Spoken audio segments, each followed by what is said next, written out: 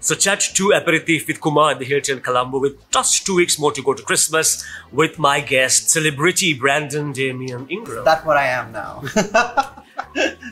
When did you stop being Corrine Almeida's son and get your own identity? You let me do it. I do. I feel like it was a huge chip on my shoulder growing up because it was one of the reasons why I never wanted to venture into singing. You know, all the comments over the years of, why don't you just sing like your mother? I feel like part of that, the need to carve out my own identity, to follow what I do as a profession, which is advertising, and to get into acting, which is really my passion. Had to do a little bit with that. But I think as a grown man, I can say I have no qualms about being called Corrine Almeida's son at all. It's something that makes me really proud when someone says it. But now Aji has given you your own identity, Brandon the actor. I like to think that it existed before RG came along. It took you 35 years to reach that stage.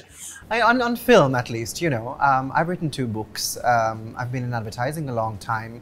I've done a whole bunch of other things, Kumar. I've been on stage for 13 years. I feel like as far as Sri Lanka is concerned, I've been around. As far as the world is concerned, maybe just now. And that's okay. You know, I was thinking this morning, just coming over here, the measurement of success, right? A lot of people ask me this question about how I deal with the success that's happening right now. And I don't think that being in an international film that's in the running for an Oscars makes you successful.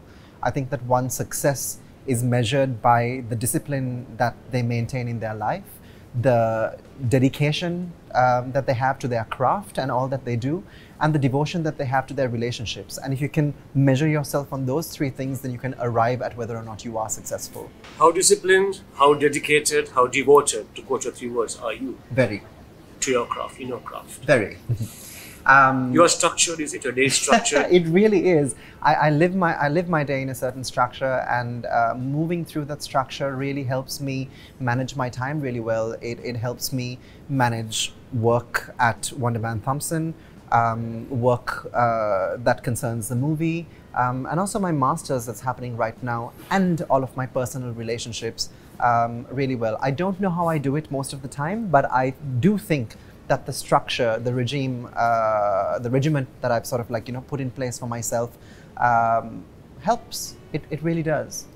Your mother, Corrine, was in her very, very, very early 20s when you were born. And she was almost a single parent before you were even 1 year old. Do you miss a father or a father figure? Have you missed that person in your life? I think it would be a lie to say that I haven't, of course. It leaves a huge hole in your life. It took me a really long time to arrive at the place where I realized I had abandonment issues as a result of my father not being there. But I think that when you really look at parents more holistically for who they are when you grow older. As children, it's really difficult to have that point of view. But as you grow older, you see, I mean, at my age, they had a teenage son. I don't know what I'd do with one of those at this point in my life. Like, really, you need to put yourself into their position, take your age into consideration, take the local, the cultural context into consideration, and you'll see that they really did the best that they can. And I think on both ends, my mother realizing that she could do it, as a she single, worked every night. Nana looked after you. Of course she did, and I think I was raised by some really very powerful women, more powerful than you or me or most men that I know, really. My Nana, my Auntie Sharon, and my mother. And I think both my parents came to understand what they gave me or what they could give me at a very early age, and that was great. With my mother, it was that she could become this amazing force in my life and do all of this stuff by herself with the support of the people that she loved. And for my father, it was also realizing that he couldn't and making a very, very intelligent choice, a carefully thought out choice to leave when he did, because life would have been very different for all of us. Are you in touch? Occasionally, now and again, yes. Is he proud of his son? I hope so. Well, I should think so. Yeah. Your sexuality. How old were you when you actually came to terms with yourself? Forget the world. You yourself. Well, I think that I definitely knew I was different as young as the age of 7.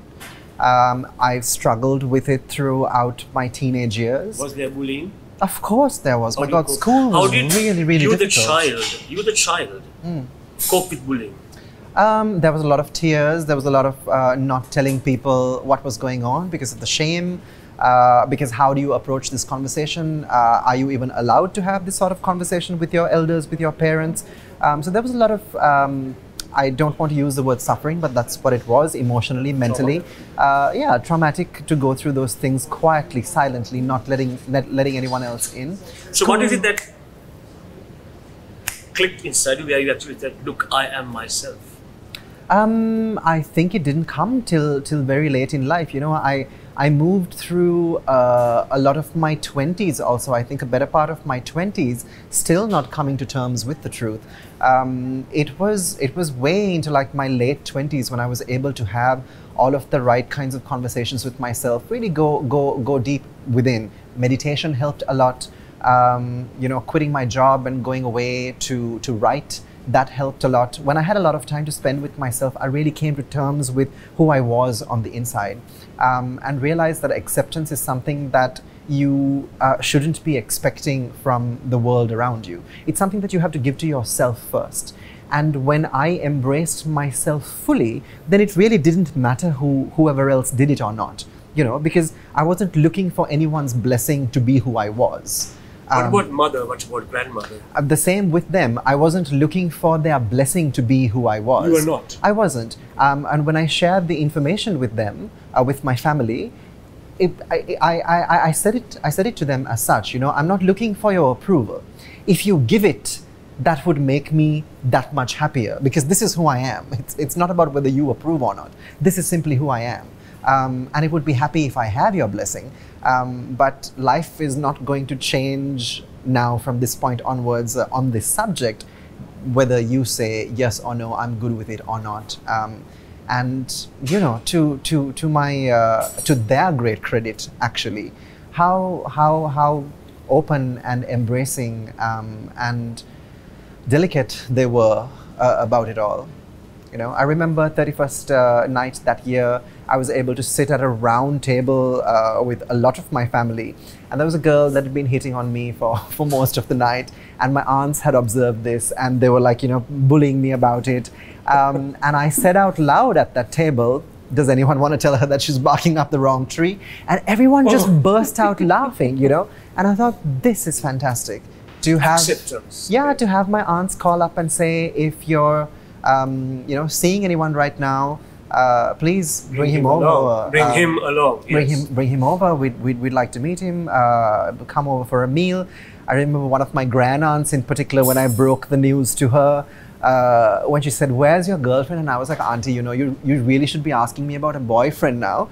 And then she leaned in close and she said, "Darling, is he burger?" Oh no! At Like, least that, that's okay? all. You know, just like give me something, as long as it's burger, it's okay. I think family really is remarkable and a beautiful thing, and we really need to give them also the chance to grow with us, to be accepting with us. Is there going to be a part 2 to the fairy dance? If you can lay your hands on this book, his first book, beautiful story. It's traumatic. It's about child abuse. It's out of print, I'm told. Yeah. But that was so. It moved me so much. There isn't really, because I think with both my books, The Fairy Dance and Living Their Lie, I wrote them at a time in my life that was very different to where I am now. I cringe sometimes when I look at them, but I know that they meant a great deal to me, to others who read it at the time. But that was that time, and it is done. For the past 6 years, I have been working on a dark fantasy epic, which is about prehistoric Sri Lanka. And I really, you know, want to take all of the time and put the right kind of energy into finishing it. So it's not going to come out anytime soon, because I'm very busy right now. But that's my next project. That's where my heart is, and that's what it's going to be. Brandon, you've lived in Colombo for the past 35 years. Are you now in a situation where people who once moved away from you for various reasons, best known to them and to you, I like to think that people haven't moved away from me like that. Now want to be your friend because you might make it to the Oscars, you might win an award, you're there. Larger than life. And people are gravitating towards you now. I think that's very interesting, Kumar, that you say that, because I think that's very reflective of the generation you come from. You said that even earlier, yes. Yeah, and I think that it's very different in the generation I come from. I mean, we don't look at people based on status or class or what their accomplishments are. I'd like to think that relationships in our generation are far more authentic than they have been before, and I think that the generation before us is also learning through those examples.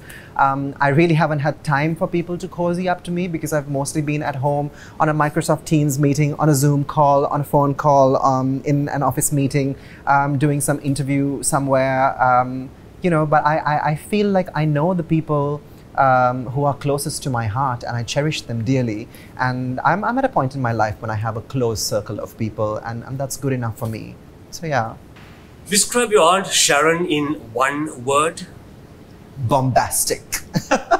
Nolene, your grandmother, Nana. I don't think I can describe her in one word. Like force of nature, you need all three of those words to describe her. Your mother, Corrine Almeida. Phenomenal. So Christmas is in exactly 2 weeks from today. You might have written to Santa Claus. What have you asked him to bring you apart from the Oscar? I really haven't asked for that. I haven't asked for any of these things, and the fact that they've come is just a reflection of how bountiful this universe is that just keeps on giving and keeps us. I don't know. It's just like I haven't asked for any of this, and I feel so blessed and so lucky that all of this is happening. Christmas is going to be different this year, as we all know. And I think it's going to be interesting to see how we celebrate, given all that's going on with the situation concerning the pandemic, etc. So let's see what happens. My mother's definitely going to bake like 5 cakes. That much I know. I might have a piece. She hates it when she bakes and I don't eat. So thank you very much, Brandon, for being a guest on my show. Great pleasure talking to you and getting to know you better, actually. Thank you. Pleasure again. We're both from the same school, so double pleasure, both Wesleyites. Double blue. Double blue, yes. So wish you and Corrine and your partner, your grandmother, the entire family, all the very best for Christmas and the New Year. Stay safe and stay blessed. Thank you. And thank you, Pulse. We meet you again next week. That is a week to go to Christmas with a fabulous couple as guests on the show. And then, of course, our Christmas special. So enjoy the fun, everybody. Stay safe, all of you. With this, I say, come on. Cheers.